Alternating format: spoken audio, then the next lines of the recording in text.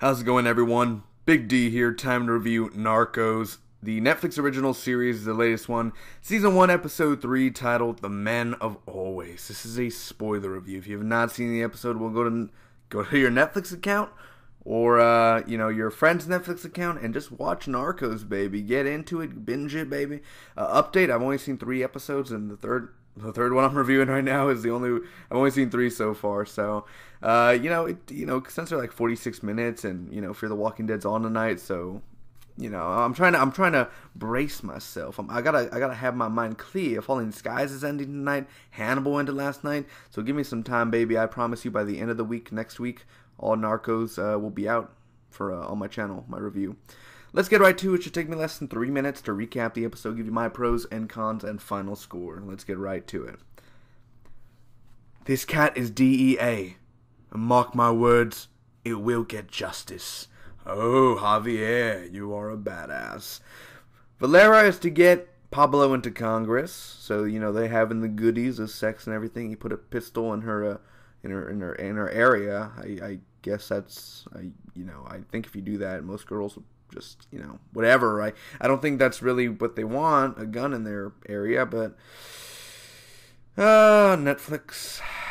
Yeah, we didn't see that in Daredevil, did we? So Pablo meets Duplay, and he bribed him talking to the people of Congress and everything, and Duplay goes to meet Rodrigo, talks to get Pablo into Congress.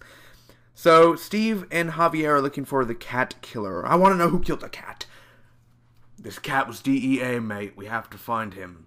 So basically, 2 people from the airport, the ones that were like, is this cat really important to you? And the other one who put the passport in the copier machine, they're the ones that are being questioned. They can't say or his wife dies. It's one of those positions. So the guy that he copied the passport, he faxed it or whatever. I forgot what it's called, copying, and he sent the info to Poison at the airport. So Poison is going to scare some politicians. I thought Poison died in episode 1. I don't know who the hell then, because they mentioned Poison in the beginning of episode 1 of Narcos, and then they show Poison walking, and then he gets shot in what's it called? I can't tell if it's jumping forward or if it's not jumping forward. I really can't tell what the hell's going on. So that's weird. Steve's passport was sent to Poison, like I said. Poison is on the road with a bunch of workers.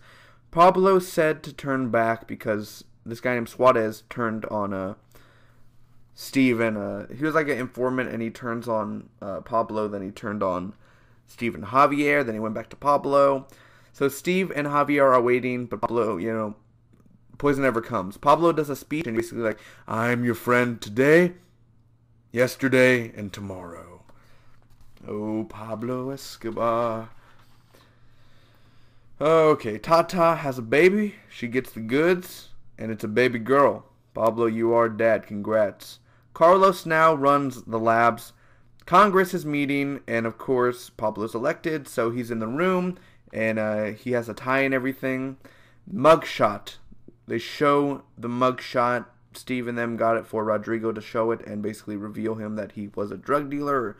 That's not actual full evidence, but it's a mugshot showing that he's not such a good person. He's been, arrested before. So he leaves.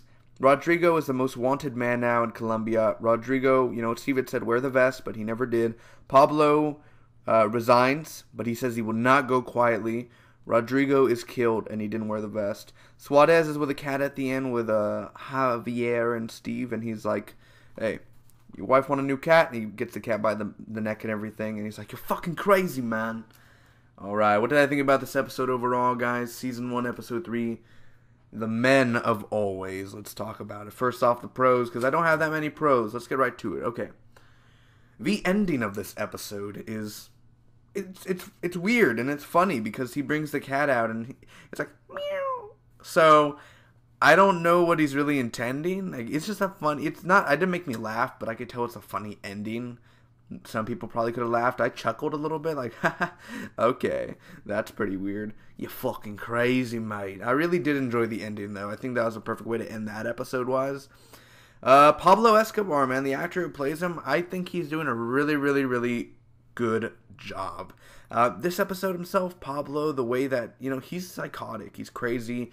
And he's trying not to show it, but yet he does show it in front of the people sometimes. You could tell that when he was looking at Rodrigo, he was like, fuck, you are dead, my friend. I will come and I will kill you personally myself, or I will send Hitman Agent 47 over to you. What's your name? 47. That's not a name. No, but it is mine. Oh, yeah. What's your name? Pablo Escobar.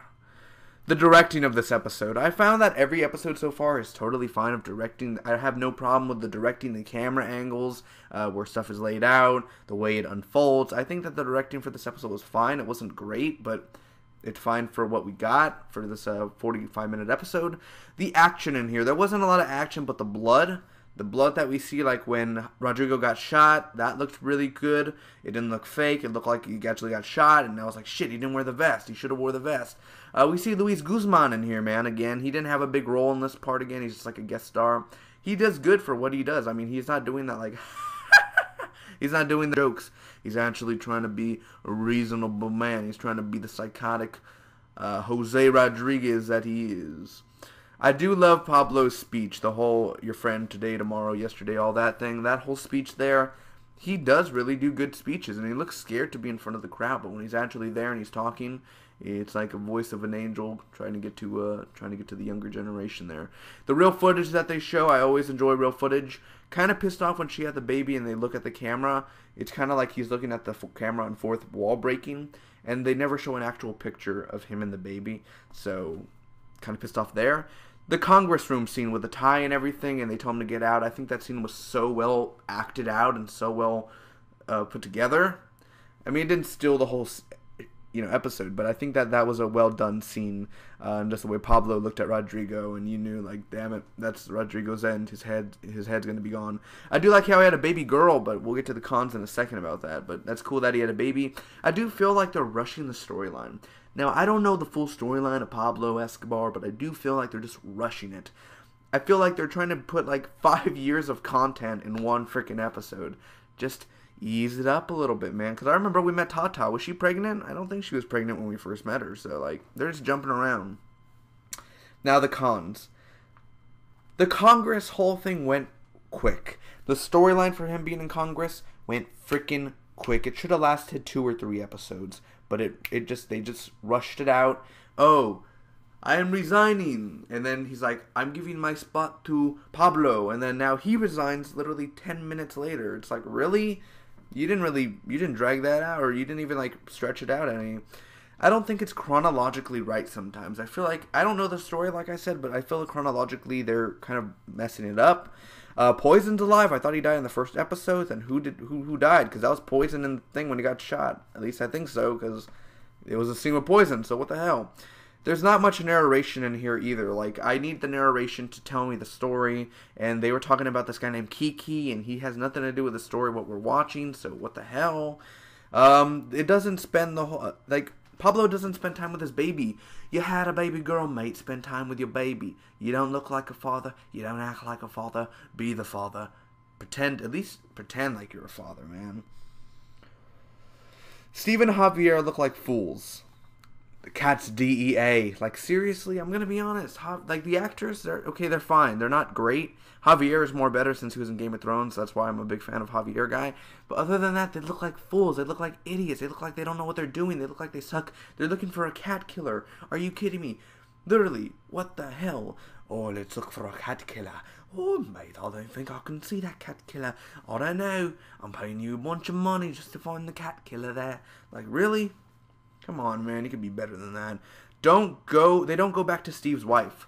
Like, they say the girl from M19 and everything, and that preacher's not a real priest, whatever, and they never get back to that. That was like the first 10 minutes of the episode. You never go back to it.